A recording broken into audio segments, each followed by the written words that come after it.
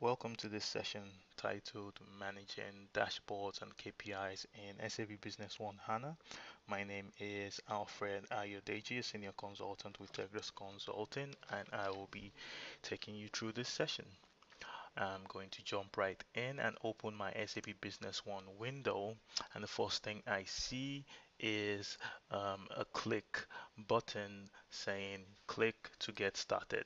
So what this button does is it opens your widget gallery, which enables you select what KPIs or dashboards you want to add to your SAP Business One window.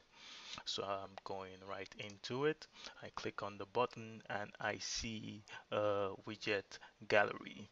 This basically is a library containing all dashboards and KPIs that SAP Business One provides you with out of the box.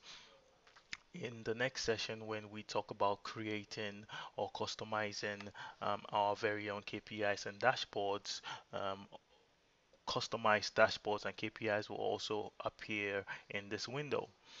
For the sake of this demo, I will select a couple of dashboards and a couple of KPIs.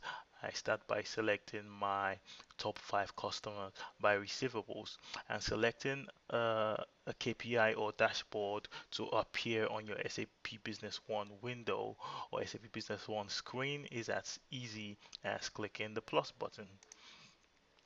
I have said I want my top 5 customers by receivables amount dashboard to appear on my screen. So I select this, I go back, I click on the save button, and there it is, my top 5 customers by receivables overdue dashboard. If I do not like how this is looking and I want to adjust the size, I can easily do this by clicking the edit button and adjusting this dashboard as required. Easy enough. Next, I would want to add a couple of KPIs. Again, I click on this edit button, click on add, and it takes me back to my widget library. Now I can go to my KPI section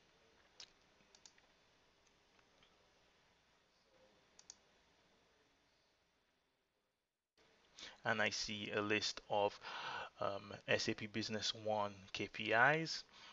What do I want to add? I want to add my gross profit. I want to see my total assets and my total liabilities. Just like I did before, I click on the back button, click on save, and these KPIs have also been added to my screen. Now I see that my gross profit KPI has no value or has no, yeah, basically has no value, meaning I do not have data in the system for whatever period this KPI is fetching data from. So I can easily go back to my edit mode, drag my gross profit KPI to the bottom right corner of my screen where I have my recycle bin, and just like that I have gotten rid of my um, faulty KPI. Again, I can go back into my widget library, and let's say now I want to add, basically I want to add a workflow. I click on my sections, go to workbench, say, hey, what do I want to see? Do I want to see the sales process on my screen, the purchasing process on my screen, the financial process on my screen? For the sake of this demo, I will click on the sales process, go back,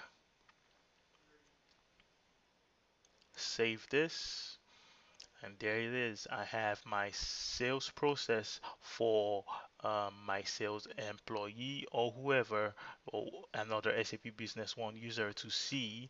And from this sales process workbench, I can easily go into other windows relating to my sales process. For instance, if I want to go into my AR invoice screen or my AR invoice and payment screen, I can click on my AR invoice and it opens up my AR invoice, or click on the drop down which opens additional or gives me additional options of windows I can go into relating to my AR invoice.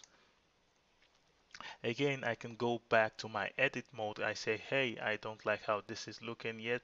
Yes, I love the information on my screen, but I do not like how it looks. It looks kind of messy.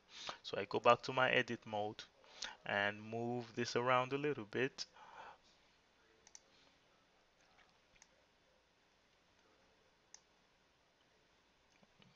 Save this, and perfect. It looks more presentable. So thank you guys for joining me on this session. And if you have any questions, please email support@tegrousconsulting.com and we'll get back to you. Thank you.